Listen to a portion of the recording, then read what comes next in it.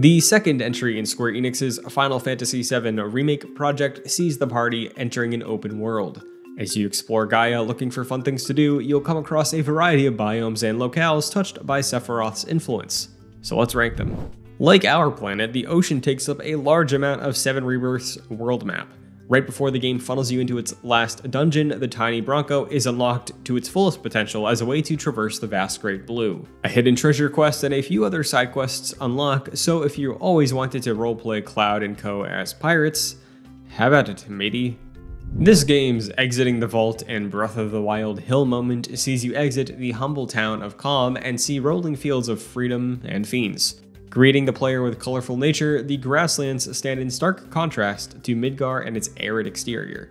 This is a very strong introduction to the open world, but there are more interesting regions later in the game. Trading some breadth for verticality, Cosmo Canyon is perhaps the most interesting region to explore, especially paired with the expository lore drops about the planet and what Sephiroth is truly after. Although some may have little patience for navigating the pathways and glide boosts built to get you and your gliding chocobo to every corner of this region.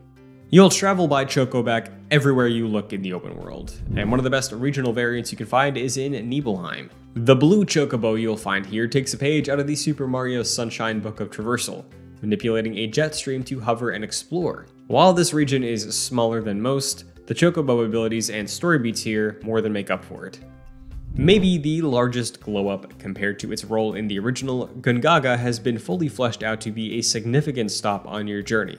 Seeing the return of a fan-favorite Crisis Core character and connections to Zack Fair, this jungle region and its bouncing chocobos have a lot to discover, even if you can get a little lost on those paths.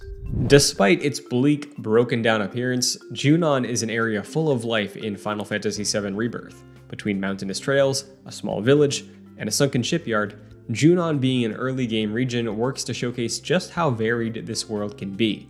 One of the game's strongest side quests can be found here in Fort Condor, and this is where Yuffie joins the party. You could argue that this is where the true adventure begins. It may be unfair thanks to the sheer amount of what's on offer in the Corel region, but in this case quantity and quality can be found in abundance. The minigame-filled Gold Saucer, Beach Paradise of Costa del Sol, Barrett's hometown, and a desert full of surprising combat encounters, plus a new vehicle to explore with in the buggy, Corel has a whole lot to offer you and the party. It also has Kid G. The other regions don't have Kid G. So that is how each region of Final Fantasy VII Rebirth stacks up. The game is not wanting for regional variety, and pretty much everyone will be able to find an area they like. Unless you're a fan of snow levels, the Icicle Inn will be waiting for you in Part 3. So until then, stay tuned to Game Rant for more.